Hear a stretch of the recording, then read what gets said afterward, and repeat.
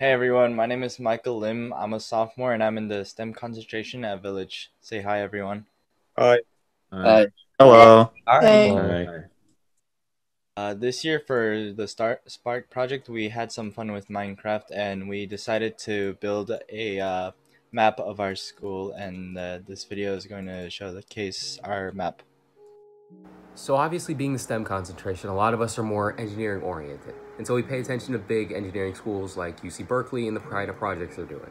So we saw that they made their own Minecraft version of their school so that their students could still have some place to graduate during COVID. We thought it was a really cool idea, and so that's why we made our own spin-off version of Blockly. Although this looks great, we had some struggles.